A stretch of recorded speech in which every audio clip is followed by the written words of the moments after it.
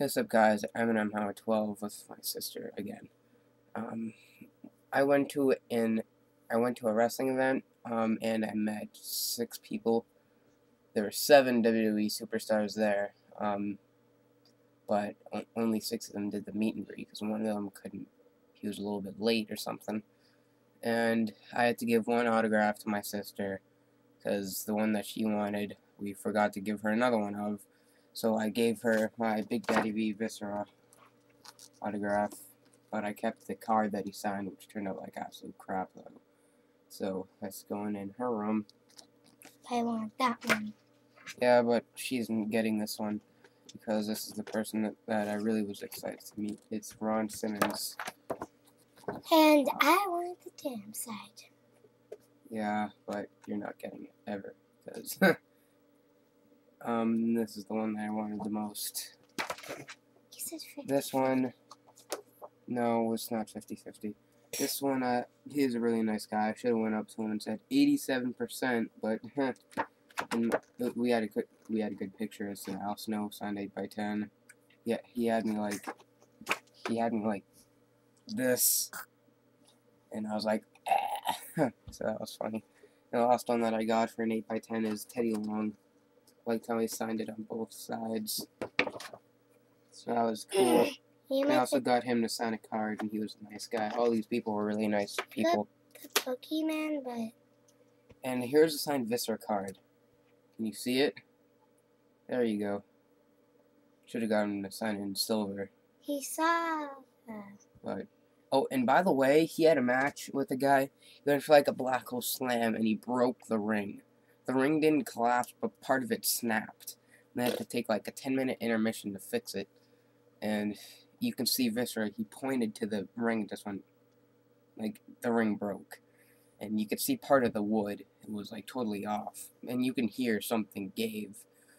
But anyways, this one didn't turn out as nice as I thought, but it still turned out nice. It's a Boogeyman autograph card. Signed it in gold.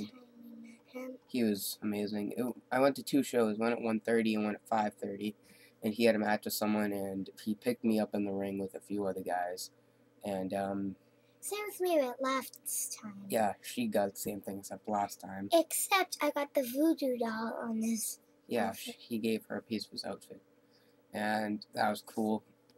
But he picked me up in the ring, and this guy that was on the ground, he was a heel. And I went, I waved at him like, anyone home? Then he took a worm on the ground and threw it at me. So that was pretty funny. This one smudged like a mother Canucker. Teddy Long. Boo! It stinks. It looks nice, but it just smudged.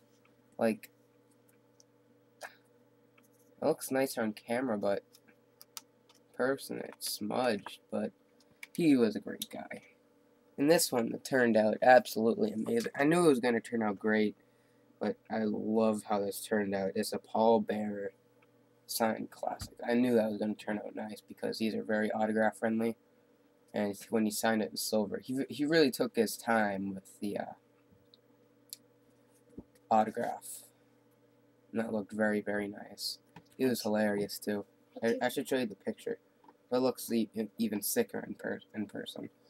So, yeah, now I'm going to show you what I got at the shop. First of all, the first show I went to, I got an Edge and Christian shirt. Positively awesome. I got it for 16 bucks, and someone stole it. Some jackass stole it. And I was pretty upset. No, was it the, was it... I'll show it to you later. Josh, shut up. No, I'm just kidding. But I really wanted that shirt, and someone stole it. Some asshole stole it. So that was a bit of a waste of 16 bucks, but then the guy there said, alright, I feel bad for you, so you can pick a shirt later on tonight. Just let us clean the ring, so that was cool. And I got this shirt, which is nasty. So that was cool. And I got this for 6 bucks, which was a pretty big hit. I saw quite a few people wearing this. And they had the Broski headband for 10 bucks, and I can get it for 4 on WWE Shop. I got this for 6 bucks. It's a Miz pendant, which is Abby. We can see you on a ladder in the background. Oh, that's great. But yeah, I love this. It's so cool. So glad I got that. And I think I got a few more things, maybe. Oh yeah, and one of them is downstairs. I'll pause the video so I can show you. Okay, I'm back, and my stupid ass sister left. Faggot. I got this DVD for $12.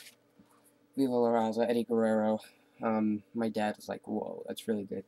I've seen some of the documentaries like Talk Match, Talk Match, Talk Match, and then I think the last 2 discs are straight up matches, but it has 25 matches in a documentary. Wow. That's pretty sick for $12. That's really good. So, and I think, as I said, like, the Boogeyman turned out good. I just wish it was a little bit more visible. In person, it looks pretty good. The A, really smudged.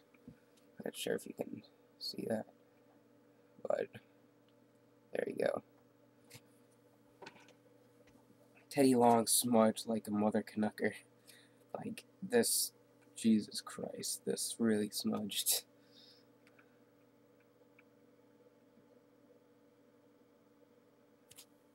But Paul Bear, he took his time and turned out pretty badass.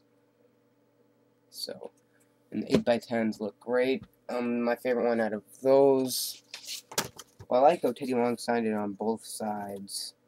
Al Snow looks nice. Oh, I just noticed this. He signed it head right there, too. I actually just noticed that. That's cool. Ron Simmons looks sick, and that Big Daddy V's is Abby's. So I gotta say Ron Simmons is the coolest. So, and I still got a few more things to put up on my wall. Running out of room. But, that's my video, guys, and peace out.